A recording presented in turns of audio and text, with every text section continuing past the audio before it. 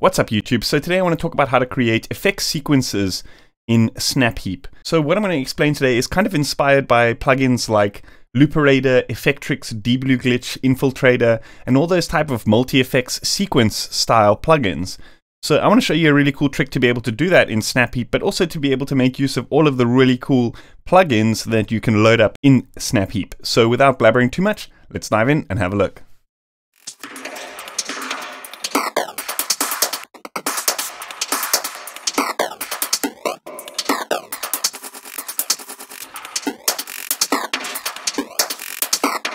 I've just popped in a loop here from the Lictum sample pack from Sound Directive, which I have done. I have looked at this pack in a previous stream. So it's a nice simple drum loop. And here I want to talk about a couple of ways in which we can create these loop sequencer style effects. So I want to just show you the simple concept, and then we're going to break it down into further, more advanced kind of patches. So first thing I want to explain is creating the remap switch. So how this works is essentially what I want to do is first I'm going to create a macro, which we're going to use to switch the switch. So let's just pop a remap over here. Let's put in a macro over here. And then what I'm going to do is I'm just going to nest this remap inside of a group, right? And then what I want to do is I actually want to use this as a kind of like input for the entire group. And then I'm going to create a bunch of other remaps, which is going to be linked to this one. So for example, for those who don't know how to create the switch, what you do is you're essentially creating a system which in the first quadrant of the remap, it switches up like this. And then we duplicate the remap and we do this, etc., etc. So I have explained a very similar concept in both Vital and with my kind of beat repeat style effect that I have done a video on recently. So if you do want to check more about this kind of thing, then definitely check out the link that I'm going to try and remember to post in the corner over here. Let's just edit this last one. So for now, what I'm going to do is I'm just going to create a switch for 4 different effects. And then what we can do is we can kind of, this is the reason why I've kind of kept it inside a nested group. Let's just call this remap switch. Because it just makes it easier to expand this idea at a later stage.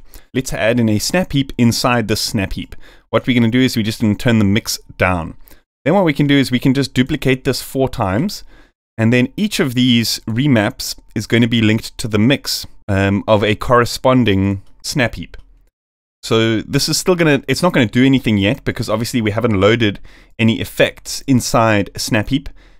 But this is where the kind of modular nature of the Kilohearts ecosystem really becomes powerful, because we can literally just cycle through a bunch of the presets over here. We can create our own presets, and you know, we can really go wild with the kind of sound design capabilities once we've kind of set up this patch. So let's just check if this is working. If we turn this macro up, it switches those mixes. Nice and simple. So we can just put these all on a single channel because of the way that we've designed this mix system. They don't necessarily have to be on individual channels, so always keep that in mind. You can expand this to 4, 8, 16, however many snap heaps your CPU can take. So essentially what we can do here is we can just start experimenting by loading up. I'm just going to go through some factory presets here.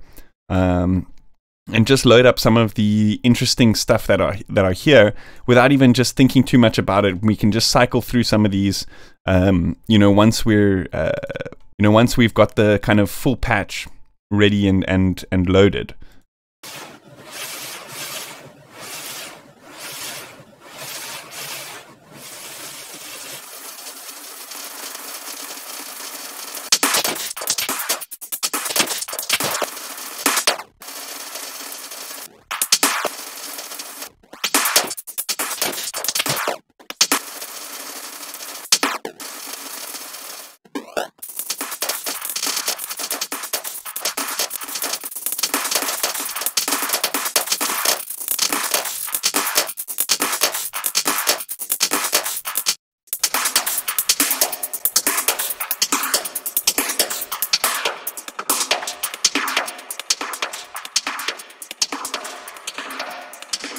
So here's where it gets interesting. What we could potentially do is set up a sequence to sequence this macro over here. So let's pop in an LFO. And what we can do is we can time this to a 4/4, and then let's draw in some blocks like this.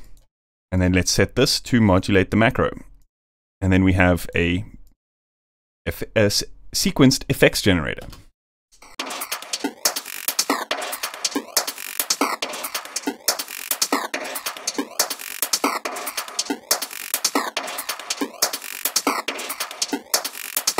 What I like to do is I like to put in a random as well. Let's say, for example, set this to a 1/8, or should we do 1/4? Let's set this to unipolar. What we want to do is we want to set this to modulate this macro as well. And then we're going to create a macro that's going to modulate this one up and this one down. We can just turn that up, and then what's going to happen is we're going to be able to switch between sequenced and random. So let's just call this random amount and call this actual thing. So this is going to basically turn into a randomizer, and it's going to randomize the effects for us.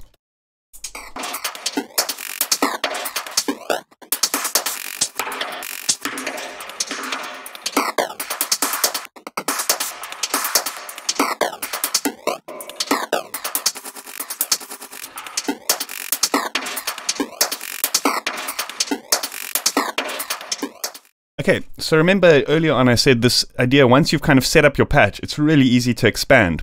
So let me talk about how we would do that. Let's say, for example, pop 2 on this channel, pop 2 on this channel. Let's jump into these remaps, and instead of dividing it by 4, let's divide it by 8. So the first 2 lines, we will trigger the first snap heap. The second 2 lines will trigger the next one. And so on and so on. So then let's just edit this one as well. Number 3, number 4. And let's just keep duplicating these and editing them. Number 5, number 6, 7, and 8.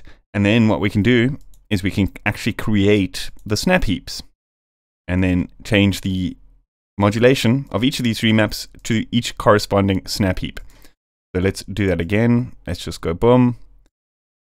So one thing is you can't lock the mix.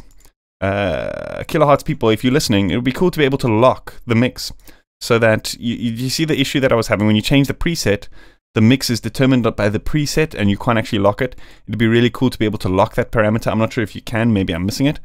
But it makes this idea of cycling through these presets a little bit more difficult, but we can just turn the mix down, doesn't matter. So anyway, let's do this, let's duplicate it. I'm actually going to turn this down. 4 of these. So this one then modulates this mix. This one modulates this mix. And then the last one. So like I said, because we've now created this thing, the remap first, we don't have to then go and reassign all of those remaps. So it's a nice little way of being able to keep it all in a nice folder. So this should be able to expand the idea. Let's go in here and just choose a bunch of random things, set the preset, and then turn down the mix.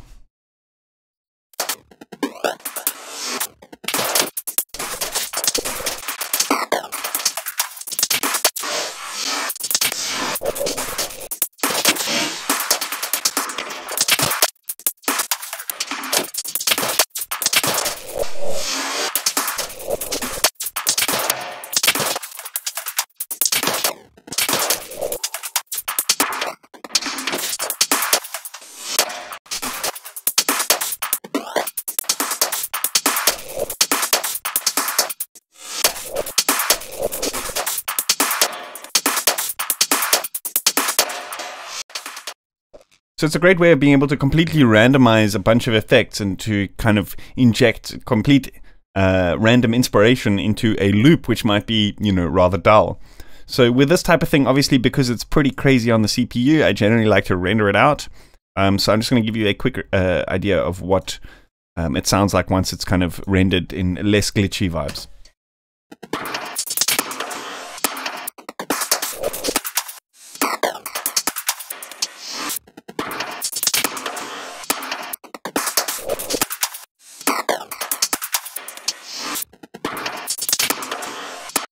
what I'm going to do is I'm going to save this preset, both the 4 and the 8 switch, and I'm going to upload it to my Patreon for all my $5 supporters. So if you want to know what that's all about, check out the link in the description. And yes, that's about it for today. Hope you guys enjoyed that. Let me know what you think in the comments. As always, if you haven't yet, please consider hitting that like button and subscribing to my channel. See you guys next time. Cheers.